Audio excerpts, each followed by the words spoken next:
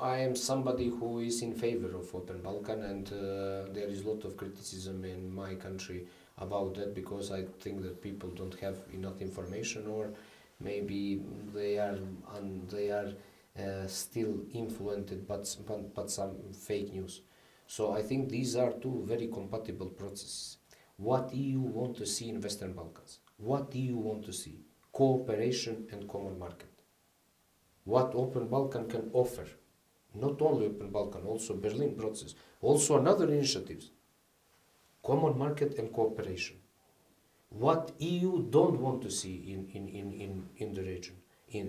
They don't want to see conflicts. They don't want to see ethnical tension.